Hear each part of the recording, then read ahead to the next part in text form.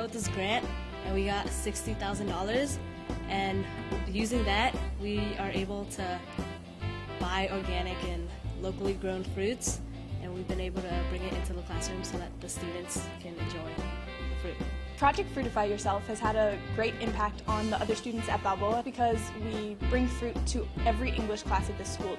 It is a way of ensuring that everyone gets a piece of fruit because every student in the school has an English class. Half of us come before school starts and we pack fruits and we get the boxes ready and put them on carts so that they are going around during the first 10 minutes of class distributing these boxes. This has been completely student-led.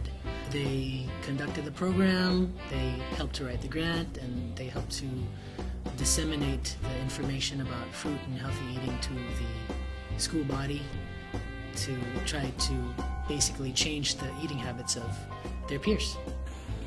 So where the fruit goes, and we deliver fruit, packaged fruit, and put on fruit fairs. Fruit's nutrition and how healthy it is, like just to simply eat. It's really important for teenagers to eat a healthy diet, to learn what a healthy diet looks like, to practice good healthy eating habits, and work on improving their diets and taking charge of that as part of their pathway to becoming adults. This really did start to get me to start liking fruit more, and I think it's good because I can actually feel it stimulate my mind. A whole bunch of students go here whose parents do have to work, and students are responsible for cooking a lot of the meals, and they have an influence on their siblings. So here we promote healthy eating and organic food, so we hope that what we teach here and what we give them here will transfer into other parts of their lives. This actually got me to eat fruit. Before this I barely ate it at all, and ever since we've been having it at school, I even got my mom to buy some at home now. We eat what's cheapest. We never pay attention to what's better for us because we're not taught what is better for us. I go around to the classrooms and I give these presentations on why we're doing this, and I ask people, have you ever read the nutrition information on the back of something?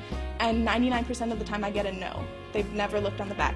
And if they were to look on the back, they don't know what these things mean. Fruit doesn't come with a nutrition statement on the back because you don't have to prove it's good for you.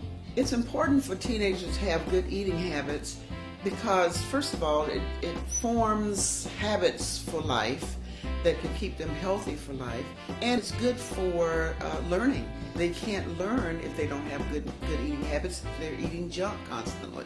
We're very excited to have fruit. On the days we don't have fruit available, they're coming by and asking, when do we get fruit? I really want some fruit. Why don't you have the fruit today? The fruit here is great. It's good. Makes me feel good. There's a bunch of fruits that they got here. They have bananas, oranges, apples, plums. It's like a never-ending supply of fruits. I've seen students sharing fruit that they wouldn't have otherwise tried. So we get a variety of fruits here in class, and some that people are familiar with.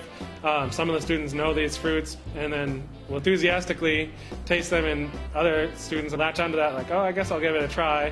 And what is that green thing you're eating? Some people don't know what a kiwi is or aren't familiar with eating different citrus fruits, and so they come in and they're more willing to try them. They're fresh every single day.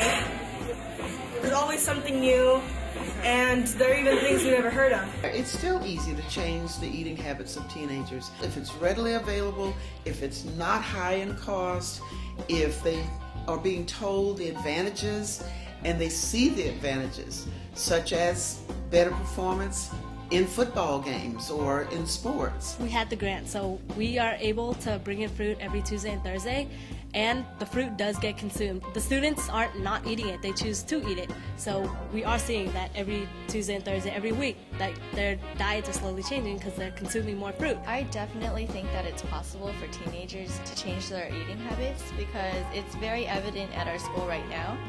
Whenever there's a box of fruit brought in, the students go there immediately. Fruit is a necessity in life to live a very healthy, fulfilled life. Having a fruit available in our classroom has been a wonderful thing this year. Usually I wouldn't eat fruit at all, but after this, I just changed my diet. We've been able to make a change in our school. Fruitify yourself!